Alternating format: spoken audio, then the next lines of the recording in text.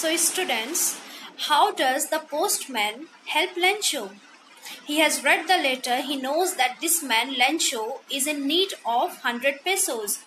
So he decides to not only to contribute from his own salary, but he also goes to his colleagues asking for some contribution from their side as well. His colleagues also contribute some amount, and then finally, after combining all the money, he keeps the amount in the envelope. Okay, he keeps the amount in the envelope and he waits for Lencho to come to the post office.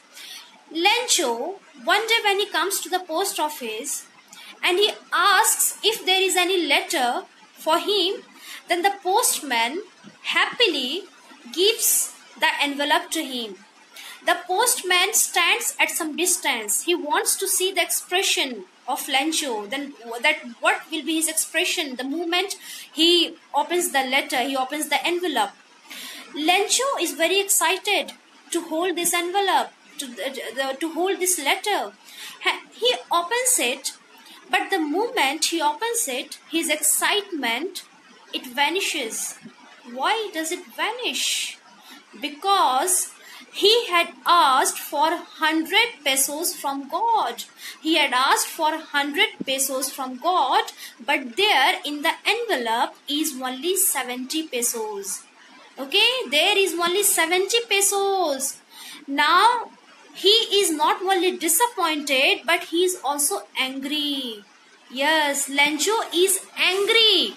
He had asked for 100 pesos from God, but here, as the answer to his prayer, God has only sent 70 pesos.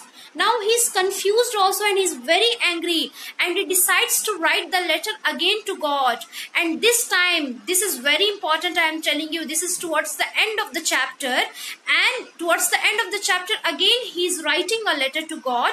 And in that letter, what he is writing, this is the greatest irony. This is the greatest irony, I am telling you. He writes in the letter that God, I asked for 100 pesos from you, but you have only sent 70 pesos. Why? I think that God, you had sent me the total amount. You had sent me 100 pesos, but some of the money has been taken away by the postman or the employees of this post office. Yes. The man who helped him, the postman who helped Lencho, he has been accused of robbery, of stealing.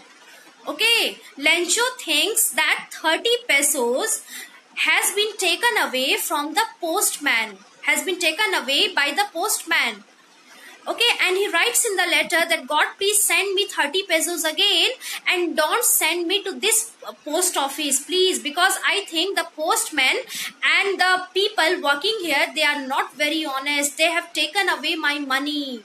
So this is the irony, students. Irony means something so unexpected, something just the opposite of the reality, something so strange. The man who helped him, Lencho, is trying to cast aspersions on his character.